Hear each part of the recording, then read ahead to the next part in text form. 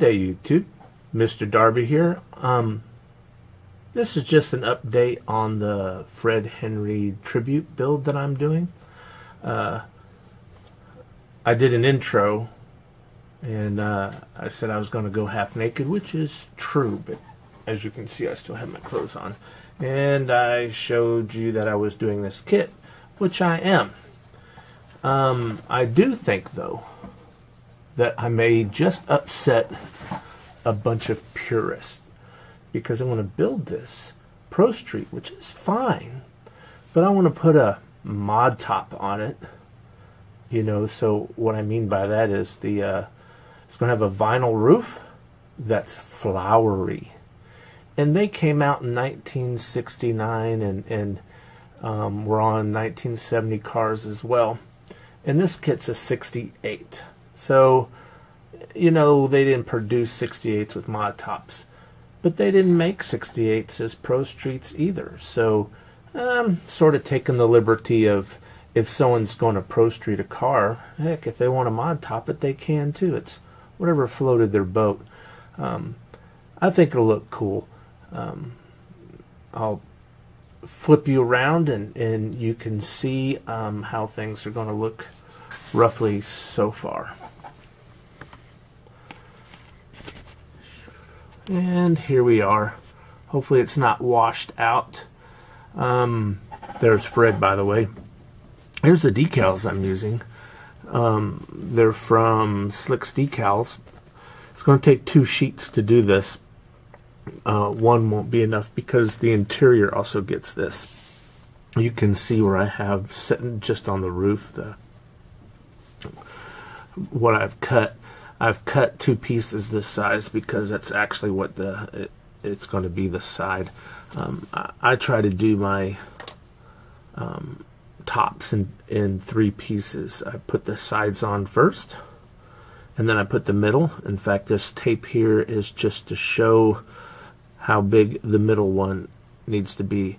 And that is basically why I need 2 sheets. If I didn't, you know, need to have it so wide, I probably could have got away with 1 sheet, but yeah, whatever. So I want to bring you down here and show you the rims that I've chosen. I talked a little bit about this in a chat room that was on YouTube that Got Fuels was hosting. I didn't show the kit, but I did show the wheels. Yeah, I know I'm having a hard time with this camera. So, let me see if I can zoom in a little.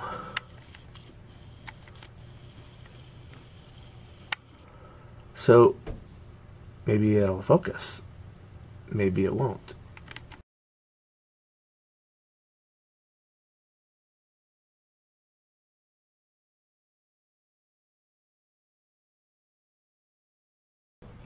So YouTube, this is the 3rd time I have done the closing on this video. I'm just not having luck today with the making videos.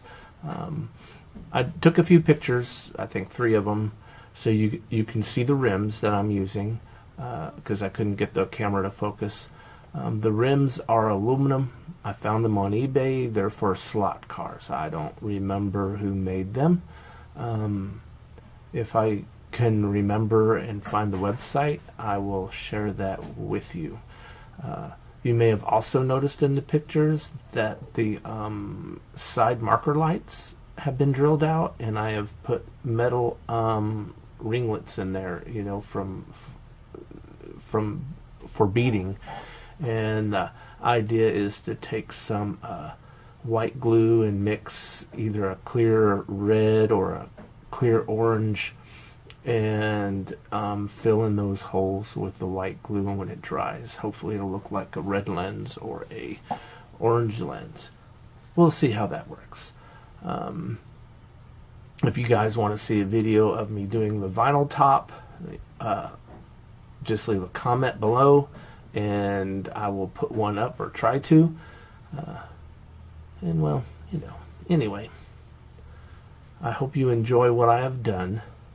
I can't wait to get this kit finished. It's been a while since I've actually did a Pro Street car, so I'm sort of excited, especially with these rims. If you're wondering what I'm using to do the Pro Street part, I think I said in the intro video, the previous video, that I'm using the 1970 Cornet. In fact, you know, I don't know how many years ago they had AMT did do a 1968 Plymouth Roadrunner Pro Street, and all the parts were exactly the same as what was in the 1970 Cornet Pro Street. So it just falls together. It's not a crazy thing. It just, you know, it's just kit bashing two kits together. But anyway, if you guys have any thoughts on the motor, I do want to go with a Hemi. I don't know if I want to, what type of intake, if I want to do the tunnel ram 2 carburetor setup that's on it, or if I want to go with a big old blower or something and get kind of crazy with it. I'm not for sure. I have to see what Hemis I have laying around that might look good, you know, poking up out of that hood.